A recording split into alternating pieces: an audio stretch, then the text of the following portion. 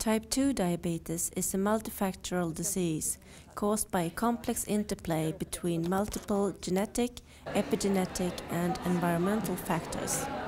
Recent studies have identified approximately 40 genetic variants that show genome-wide associations with type 2 diabetes. However, there is still limited evidence for how these predispose to diabetes. The aim of our study was to examine if the genetic variants associated with type 2 diabetes interact with the human epigenome, and if the genetic variants introduce or remove possible sites for DNA methylation. We could show that approximately half of the genetic variants associated with type 2 diabetes introduce or remove possible sites for DNA methylation to occur.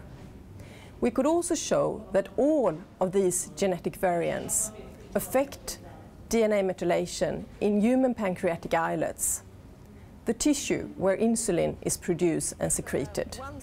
Changes in DNA methylation due to genetic variation was also associated with changes in gene expression, alternative splicing, and insulin levels in the human pancreatic islets. Our data clearly demonstrates that genetics and epigenetics interact, and that almost half of the genetic variants that increase the risk for type 2 diabetes affect the human epigenome, exemplified by changes in DNA methylation. It is not possible to change the genetic sequence. However, it is possible to change the degree of DNA methylation of the human epigenome.